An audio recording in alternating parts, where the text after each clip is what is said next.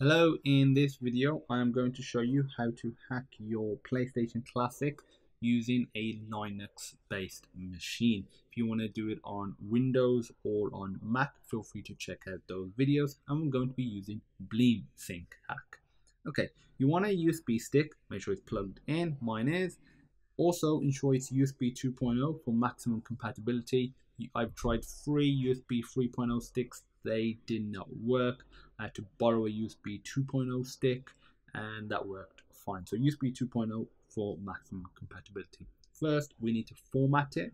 So if we open up our software called disks, go to your USB stick, select the gear icon, format partition, and for the volume name, input Sony.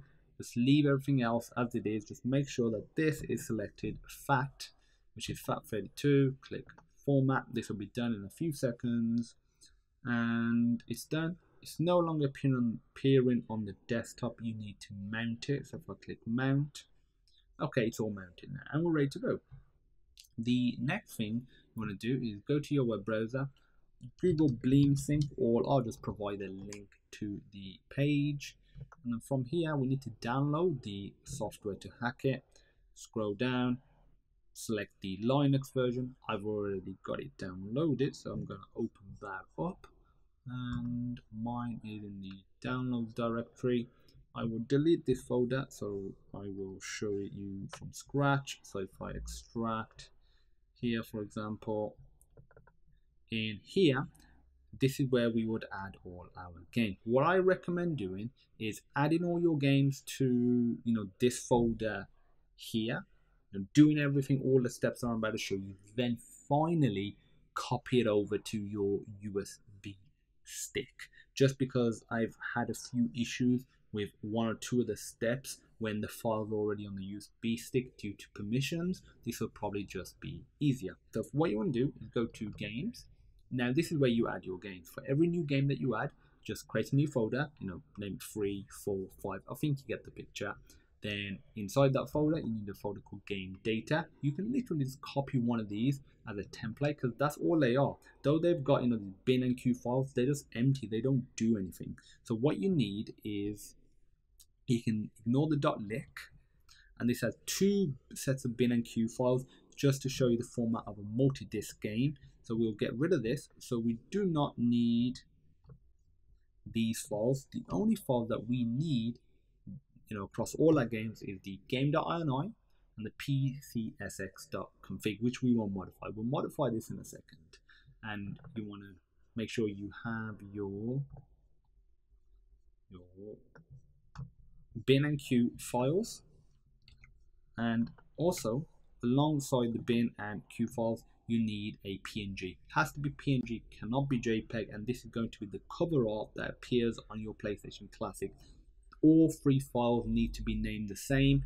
If you can hear some drilling, I'm sorry, that's next door. Hopefully it shouldn't be too bad. So you need 3 files, bin file, Q file, and cover art. They all need to be named the same. Make sure they have this sort of stock keeping unit, this sort of unique ID for each game. If you have any issues about locating this, or you need any help, feel free to pop me a message.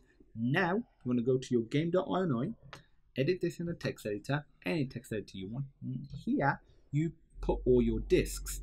If you have multiple discs, you put, SCUS, so it'll be the same name as your bin file, dash 94900, separated by a comma for your next game, your next disc of that game, but this is only one disc, so that's all we need. And now if I put Crash Bandicoot here, Crash Bandicoot, and for publisher I'm going to put Naughty Dog. Sorry about that, hopefully it's not too bad. And for the year 1996, save that. And now we're almost ready to go. So the steps for adding a new game is have a new folder called, there's another one called 2. This is just another template folder. There's no actual game in there, even though it will appear on your PlayStation Classic. It's not a launchable game, not a working game.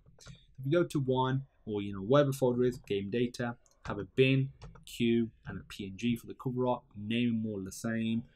just copy and paste these two files into every single game data file folder that you have for your new games. Change the game.ini like I showed. Once you've done any modification, whether you're adding a new game, changing the cover art or anything, you want to go to your BleemSync directory here. Then you need to run this file. To run it, open up terminal, and what we'll do is we'll cd, so we'll change directory to this, and just do sudo bleem. You want to do sudo ./bleemsync, and this is going to run this file, which will essentially build a database of all of these games. So just input the password. It says BleemSync command not found.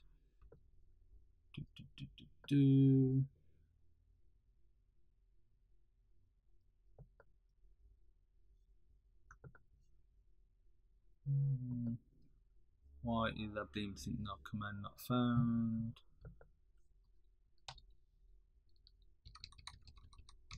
That is strange. It's still saying okay.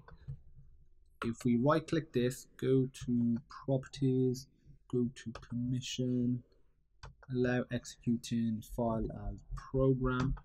Now if we were to try this command again, as you can see it's working, so you just got to do that. As you can see it says added game Crash Bandicoot to the database and Tony Hawk's. Tony Hawk's was in that folder that was named or labeled 2.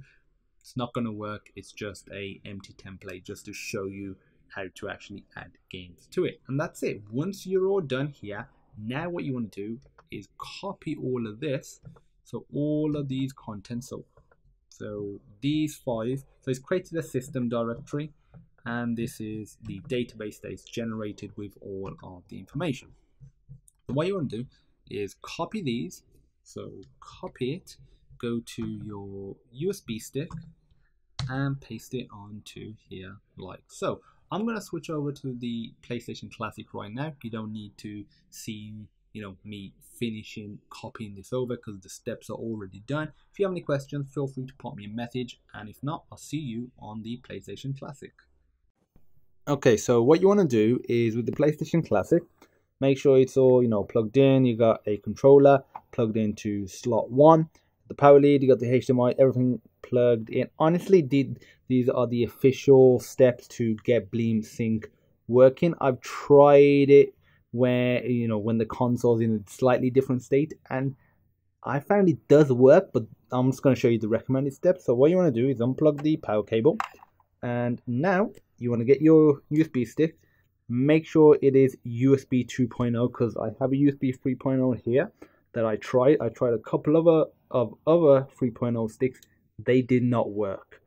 I read online some people have got some USB 3.0 sticks to work, but I would highly recommend 2.0 just because the compatibility seemed to be better. Okay, so with the USB 2.0 stick, you want to put it in the controller 2 port because it is literally just a USB port. So it's a little awkward with one hand.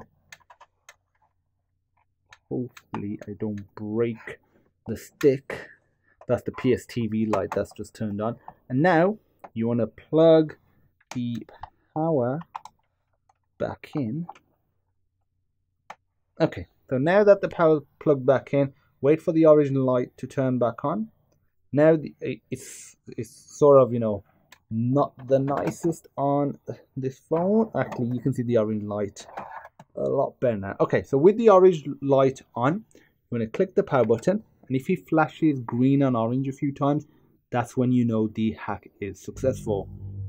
And what you'll get is this Sony Interactive Entertainment. You'll actually abruptly stop and go to something else. Now you will get your BleemSync hacked menu, and on here will be all your games. So got Crash Bandicoot. This Tony Hawk's Pro Skater 2 isn't an actual game. It's just basically an empty bin queue folder with a this image on there. It's just to show you the format of copying your games over, but this one is a legit one, as I showed you on the the first part of the tutorial on the computer. If I click X on here, now this will load. And save states work. You can get into the secret menu. You can change the frame rate. You can change the region. You can, do all of that stuff. You can add scan lines if you really want to as well. So let me just get it up to the point where we're actually playing it, and then I will end this little part here. Okay, so we got Crash Bandicoot. So, as you can see, the controller is connected to PlayStation Classic. Click X, and it goes onto the menu. Insanity Beach. Can't wait for Crash Team Racing coming out on PlayStation 4 and all the other systems as well. I'm just show you working. X and square. Okay, so that's it for setting up BleemSync on your PlayStation Classic. If you have any questions, feel free to pop me a message and I will assist you through the process. And as usual, thank you for watching, and I look forward to seeing you in the next awesome hacky video.